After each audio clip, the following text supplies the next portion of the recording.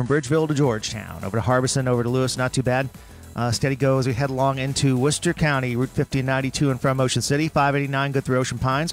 113 from Bishopville to Berlin to Snow Hill. Good go there. And in Wycomico County, moving on the drive on 50 from Willits to Pittsville to Walson Switch Road and Hobbs Road. Business 50 and Business 13 in town, all right. Bypass around town, good. Route 50 good out to the Bay Bridge.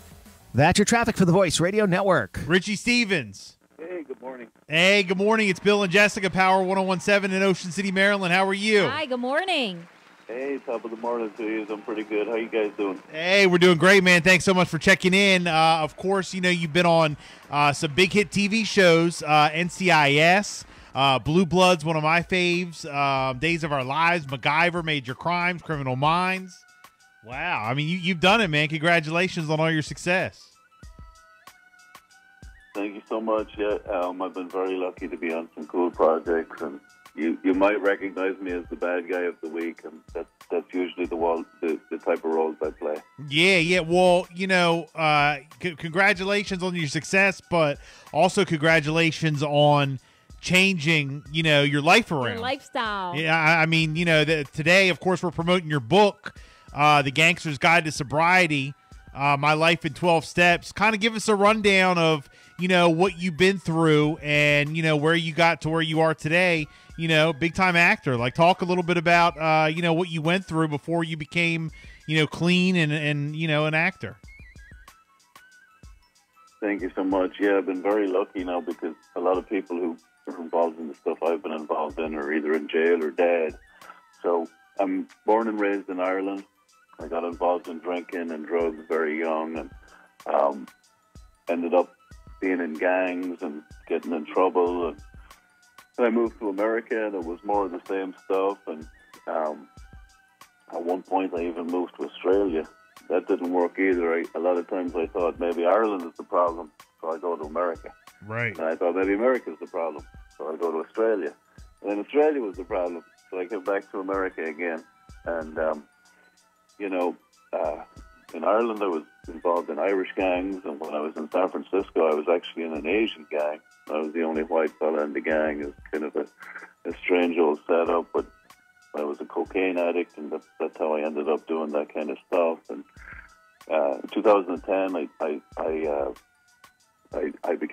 I started going to 12-step meetings because of my addiction problems, and I ended up getting sober, turned my life around.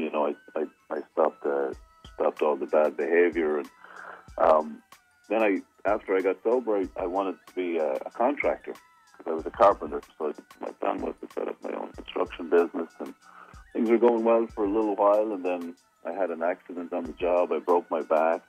Wow. A beam fell down and hit me and knocked me off the scaffold and broke one of my discs and herniated the other one. And they said, you're never going to be able to do this kind of work again. So lost all my money, lost all my livelihood. And a girl that I knew told me I should try modeling. And at that point, I was 30 years old. And, I had my nose broken a lot of times and bitten, and I had a fake tooth at the front of my mouth, and I didn't think I was model material, but yeah. You were didn't think that you were model material. You were like, hold up, my face, and I'm not being funny, but you were like, man, my face is jacked up, my teeth are jacked up. How am I a model? yeah, but I don't think she was hitting on me. I think she was just being kind. But right. I sent out some photos to some modeling agencies. No, hey, you're a good-looking guy. You are good-looking. No, you're a good-looking guy. Oh, thanks for saying that, but if you think I'm good looking now, you should have seen me before I got all those beats. Right.